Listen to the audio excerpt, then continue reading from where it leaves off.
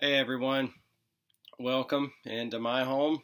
Thank you for welcoming me into your home, into your living room, which at least I trust everyone is in your living room. If you are driving, then you should put your phone down and stop watching this immediately.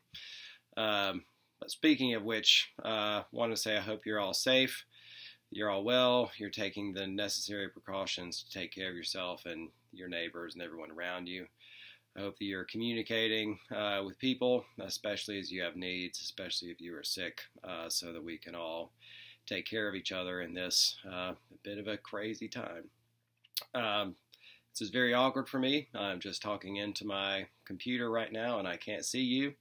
It's very difficult to speak if I don't see your faces, but this was a way we felt important to be able to communicate with you guys personally. It has been an absolutely crazy couple weeks. It's been hard to remember what day it is as things have developed so quickly over these last couple days.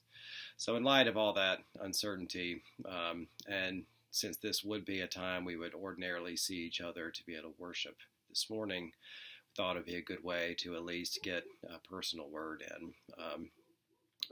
To be able to communicate with you guys. I want to reiterate the announcements we sent out in the email. The session spent a lot of time talking together, keeping up with the news. Ellen Mobley has been very, very helpful, as well as many others of you. Been working very hard, keeping up to date as fast as we can in order to make sure everyone is safe and we make the right decisions. As things stand now, as we said, that we are going to plan to not have worship today, obviously, and at least through next week. And we will keep info coming as things develop. We will communicate with you in the best way that we can. And in addition to Sunday worship, then that means all activities at the Avon we're going to suspend for the time being, including the moms group, any of the youth classes. I know the women's Bible study is going to be suspended for the time being. We have said that we're going to allow community groups to continue to meet and leave that up to the discretion of the leaders and the groups. We just ask that everybody would be very wise about participating in those. If you show any symptoms at all, to please not come. But also, again, to please let people know that you are not going to be there and why.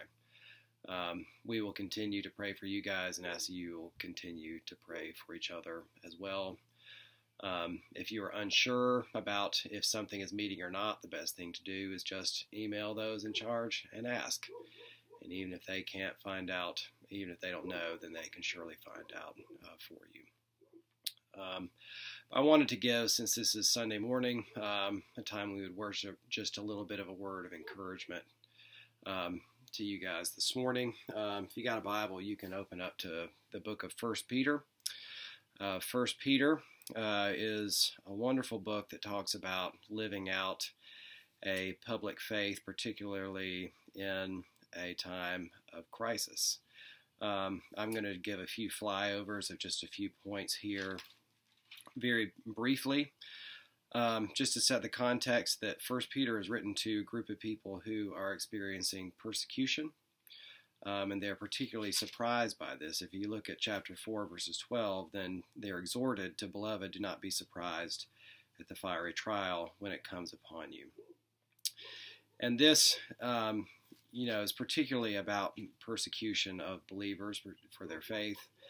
But I think we can make a parallel application to Peter's words here that apply to us as well, as we are seeking to live out also in a time that is somewhat surprising. It is a public crisis, and it is a kind of crisis that involves every single one of us, not just believers.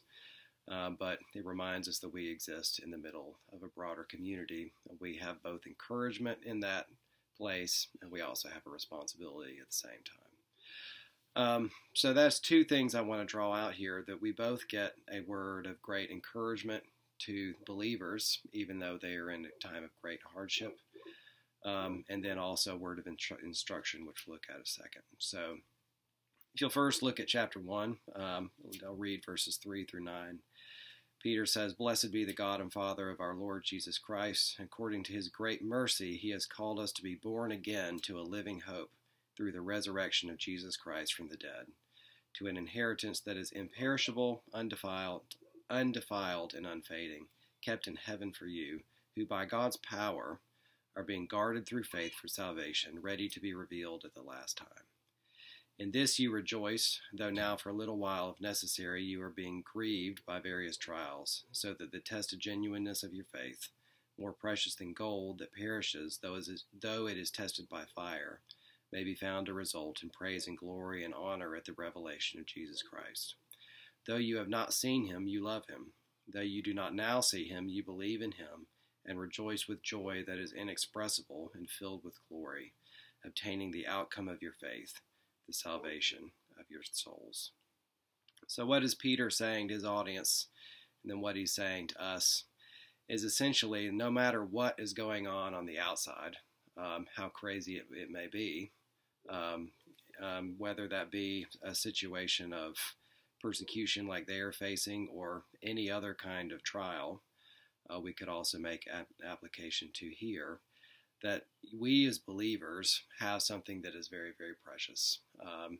That is in a sense that we don't have something, but we are had by God, that we are his possession, that he has called us to himself. He has caused us to be born again to a living hope through the resurrection, that he is actually guarding every single one of us through faith.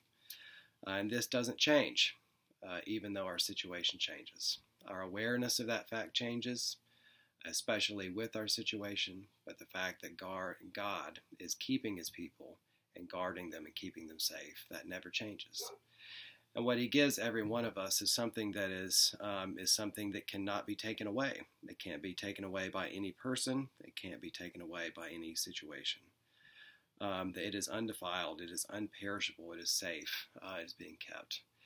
And these things that we face, what they add up to in the long run, what God is working through them, and what he is, the place that they fit in the grander story, though it might not be revealed at this time, it is going to be revealed one day. Everything will be shown in its place, and everything is going to be shown, whatever we face, to how it adds up to bringing Christ glory in the end. His great salvation out of mercy that he has worked for us.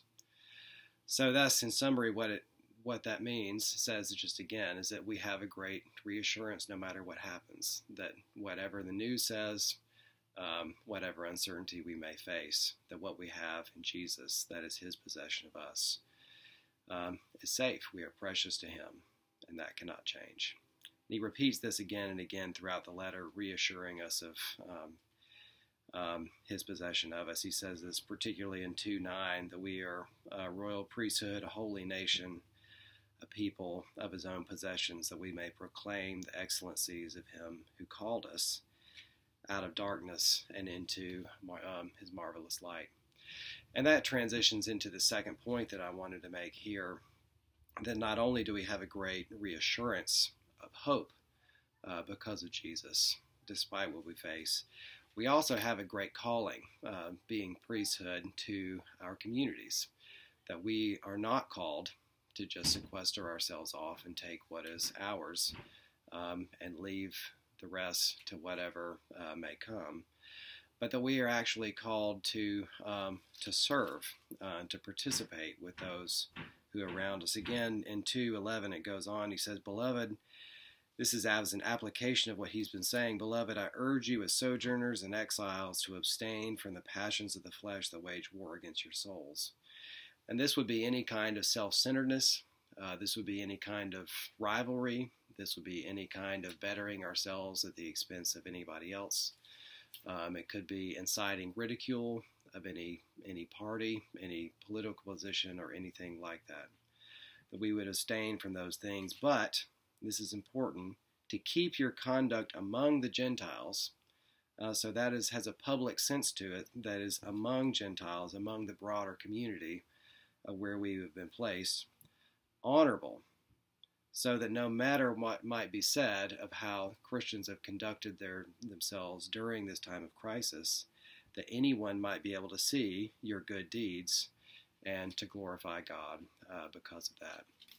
And this theme of good deeds, he's going to come back to again and again and again, several times. I encourage you to read the whole letter and to take note of how many times he says good deeds.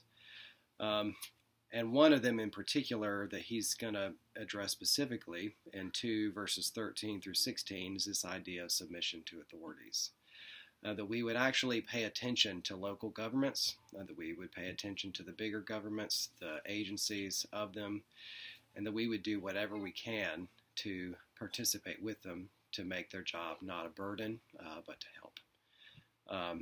That we would be seen as a community as actually doing good in any way we can, not only for ourselves, but to those surrounding us.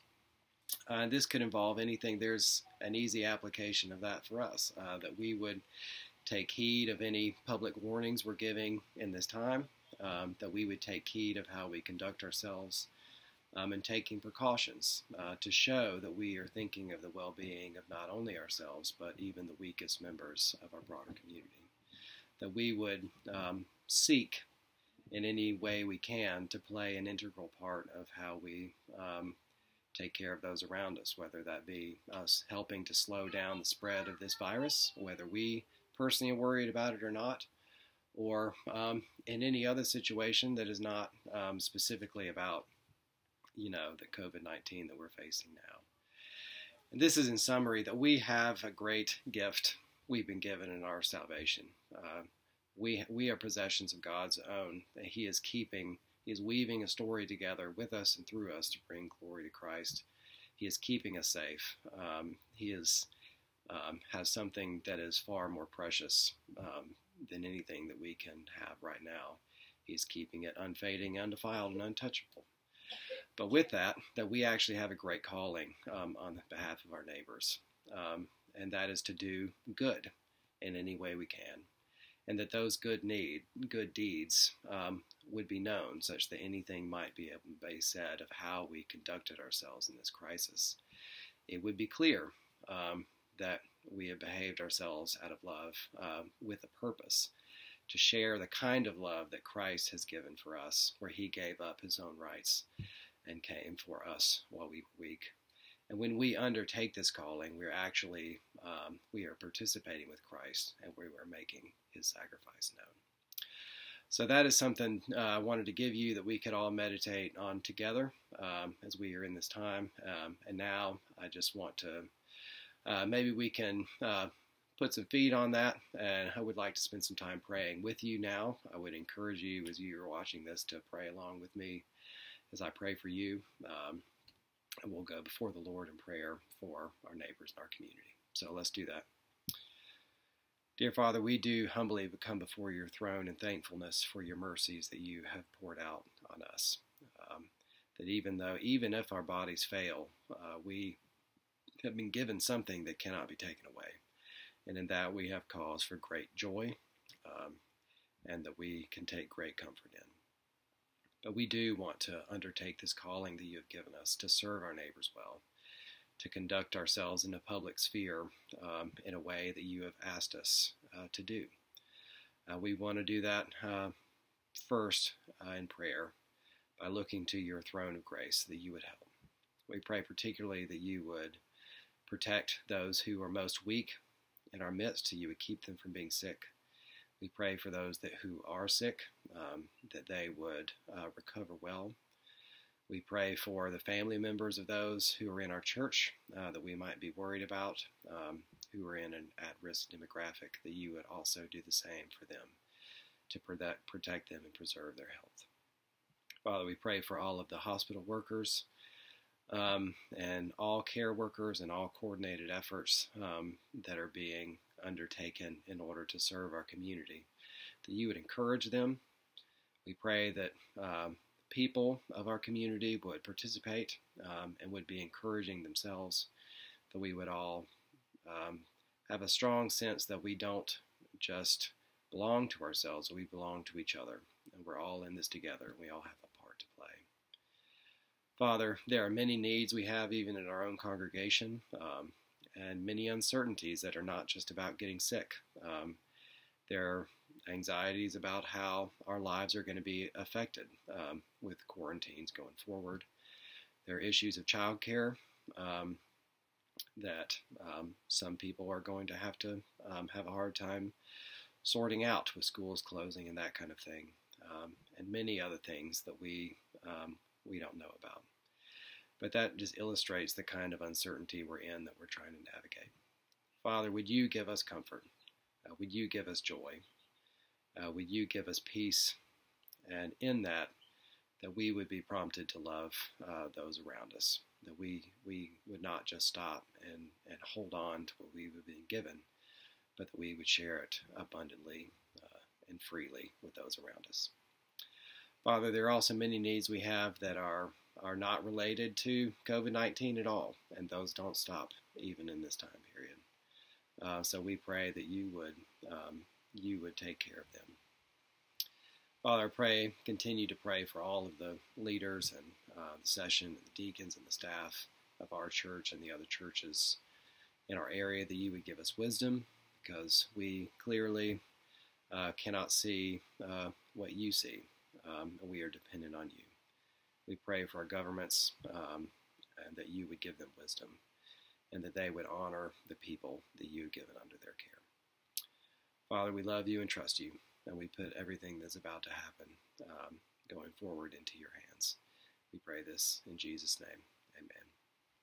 I want to thank you again for tuning in to this. Again, we will keep you updated on what is going to happen going forward over email or any other way we can. I want to invite you after this to tune in to Covenant Presbyterian Church's live stream service. If you would like to follow a service in full, and also use whatever resources we email out for worship for use in your homes as well. For now, I'll give you an elbow bump from here. I hope to see you guys as soon as possible. Take care.